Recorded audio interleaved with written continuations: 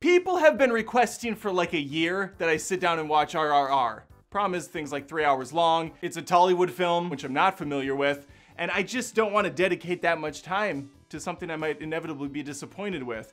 But people kept prodding and pushing and pricking, and eventually someone stepped up and said, you know what, I'm gonna pay this guy to review this film. And really, we could have just saved so much time and headache and started there, because I'm nothing if not a complete sellout. Let's talk RRR. I was joking about being a sellout, but not about someone paying me to review this. Special shout out to Greg C over on Patreon at patreon.com/AdamDoesMovies. Gregory, Booby, you're a hero right now. He became a Mithril member on Patreon, which is only $30 a month, and you can cancel at any time, and you are guaranteed locked into a movie which I have to review and shout you out. I don't have to like it though. I do not have to like it. I can crap all over your favorite film, so tread lightly. That said, I did like RRR. RRR. It's not a movie you can say fast. I liked RRR. RRR. Right out of the gates, I want to say this reminded me of a film I absolutely love called Kung Fu Hustle. Came out like over a decade ago. Really fun, slapsticky film with over-the-top effects, dramatic action. This is more serious than Kung Fu Hustle, and I dig it. I dig it quite a bit. This film is about friendship. It's about honor. It's about freedom. It's about love. It's about a million different things, all wrapped up in a nice little package. It's about two men coming together from opposing sides. A man of order and a man of freedom. A. Ramaraju wants nothing more than to be a special officer in the British Armed Forces. An honor that's eluded him one too many times. That's all about to change when he's presented with the opportunity to apprehend a known threat to the British, Kamran Bahim. He's an Indian revolutionary, and he's sly as a fox. He's cunning. He's not to be trifled with either. The dude can take down tigers with his bare hands, as we see in a scene fairly early on. Rama's reasons for punishing, public flogging, and all around being a dick aren't all that they seem though. Before I go any further, I should note, there are going to be spoilers in this video. The movie's been out for a while now. I'm behind the curve, per usual. Short for usual. Let's continue. We learn via flashback that he himself is a freedom fighter whose #1 goal is to send guns back to his village so they can defend themselves in a way they never could previously. We're presented this history lesson via a beautiful flashback. As the film progresses, we find out that he's been working with his uncle the whole time to avenge his father's death and keep a promise he bestowed upon him when he was just a child. And might I just add, the actor Ram Charan who plays this gentleman, maybe one of the most impressive looking specimens of a man I've ever seen. Just a very attractive looking male. Ray Stevenson plays Scott Buxton. Guy's trash. His wife's garbage. The whole place, the whole British Empire in this film is pretty much just god-awful shit. The dude kind of looks and sounds like Kelsey Grammer, which makes me hating him that much more difficult because Graham is such a treasure. He's such a sweetheart in most films. So it was tough. It was tough to get past the Kelsey Grammer thing, but yeah, this guy sucks. The film starts in a small village, and we see these two jackasses going around with their parasol, looking at some of the locals. One of which, a young girl, they rip out of the arms of the mother and just claim as their own and take off. And this awful display is what's gonna set everything in motion going forward. Bahim vows to get this girl back, a sister to him, and nothing is gonna stand in his way, whether beast, nor public beatings, nor a man so attractive I hate getting up in the morning anymore. These two gentlemen will eventually meet and have one of the greatest bromances ever received on film, right up there with Apollo Creed and Rocky Balboa. It even features a beautiful montage of these guys kind of skipping and frolicking across the land, having meals together, skipping rocks, and really just beefing as buds. All good things unfortunately come to an end, and the same goes for these guys when they find out, hey, whoa, you're working for the wrong team, bud. And then there's gonna be some action. There's gonna be some hand-to-hand. There's gonna be some gunfights. There's gonna be some animals tearing up a small town square party. It's epic. It's incredibly epic. As I stated from the onset, this is my first introduction to Tollywood films. And I wasn't expecting some of the stuff I was gonna get. For starters, where did the musicals come from? There's dancing and singing numbers in this just out of nowhere, like I'm watching a Disney film.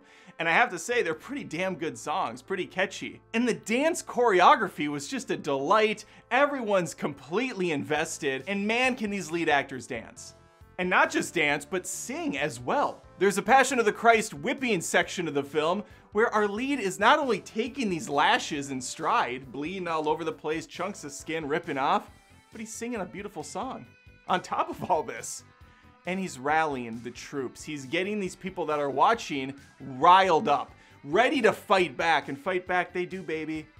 And there's lots of fighting, there's lots of action. The slow motion, they go all in on it.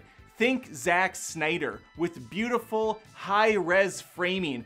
Shots going slow-mo speed up, animals jumping out of cages, coming right at the camera, people doing kicks, and the other guy taking the hit and going backwards in slow-mo. It's lovely. But although it works incredibly well, there's also the other type of slow motion, the puzzling kind, that I'm not sure why it exists. It's my least favorite technique in film.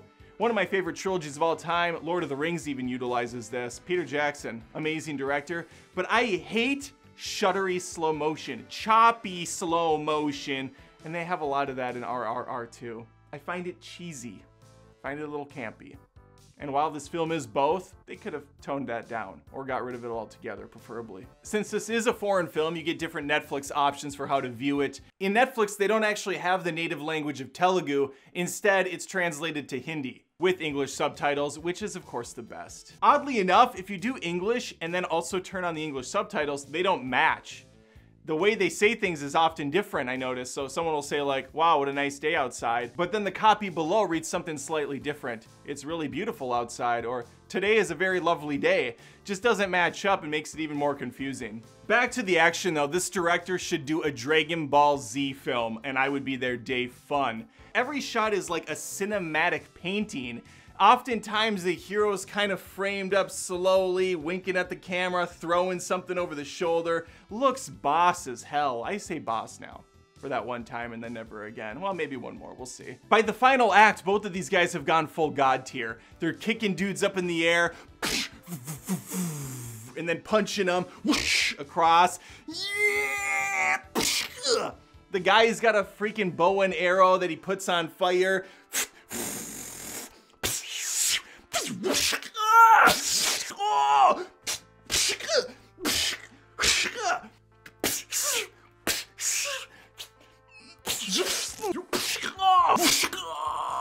Other dude's got a bow staff or a spear or something of that nature.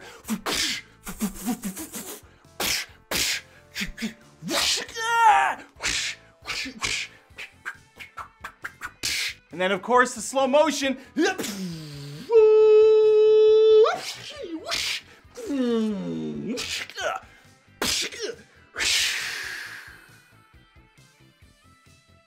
The movie is long, could have maybe been tweaked a little bit, but honestly, there's a lot in this film that's worth telling and watching, so not too upset with the runtime. I did take 2 days to finish. I watched an hour and a half day one, another hour and a half the next, and it went by very nicely. So am I glad I watched RRR? You better believe it, Buster. And if you're wondering what it stands for, well, it's clever. It stands for multiple things.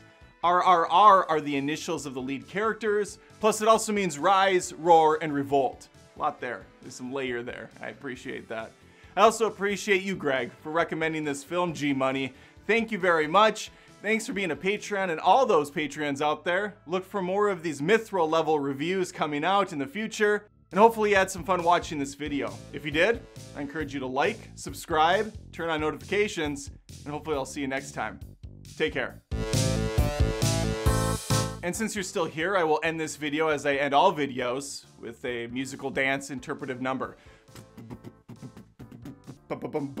Everybody's happy and dancing at the end. Subscribe.